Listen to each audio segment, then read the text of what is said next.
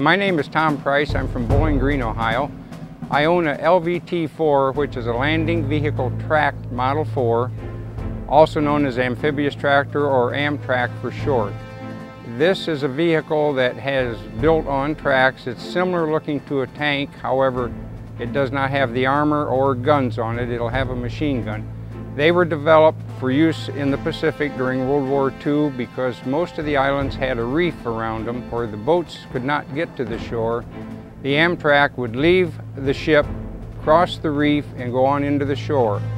Once it dropped off its troops, it would return back to the reef where they would meet the Higgins boats, transfer troops off the Higgins boats onto the LVTs, and take them back into shore.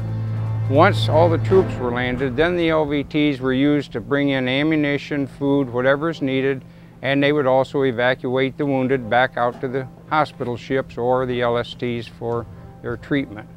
I acquired mine back in 1991 and restored it in 1997.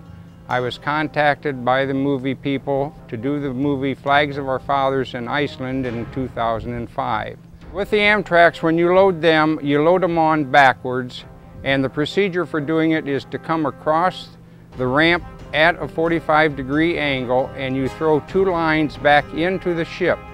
The lines are crossed and crew members grab the lines and virtually pull by hand the AMTRAK around and line it up to the ramp. Once they get to the ramp and are lined up, you'll have a man on the front of the AMTRAK standing on the hull and directing the driver. He'll give the driver the hand signal to go in reverse. The back end of the AMTRAK goes on to the LST first. The LVT-4 Alligator. Manufacturer, Food Machinery Corporation. Power plant, one Continental 250 horsepower radial gasoline engine. Maximum speed, 25 miles per hour on land, 7 miles per hour on water.